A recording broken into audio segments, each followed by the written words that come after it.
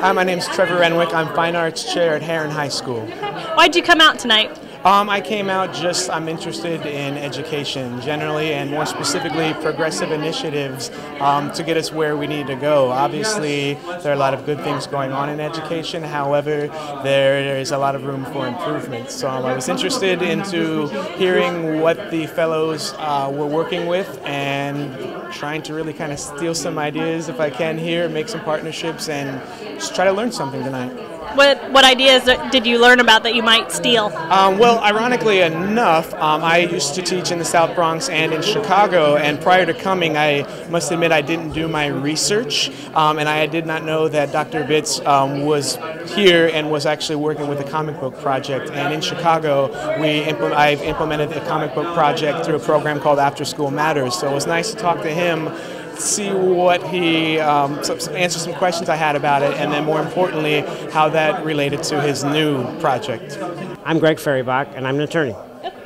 And are you interested? Are you passionate about education, or what was the reason for coming out? I'm extremely passionate about education. My wife and I are here tonight, and it's pretty much our avocation and vocation.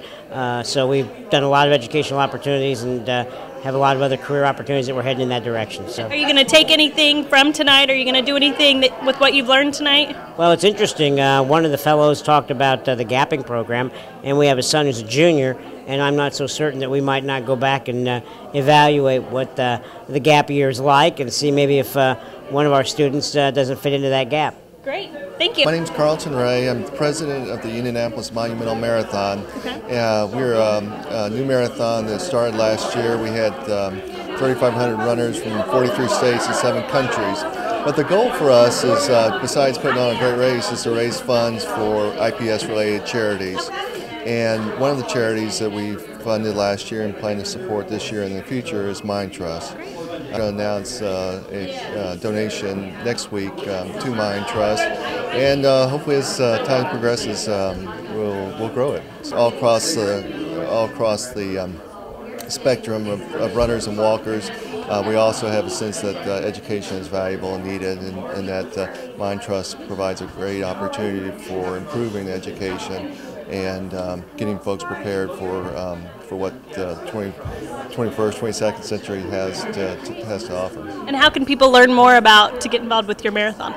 They go to monumentalmarathon.com or the Indianapolis, or just Google Indianapolis Monumental Marathon. And when is it? November 7th, 2009. Okay. It starts and finishes down at the State Capitol building and the expos in the Convention Center. Great. Thank you.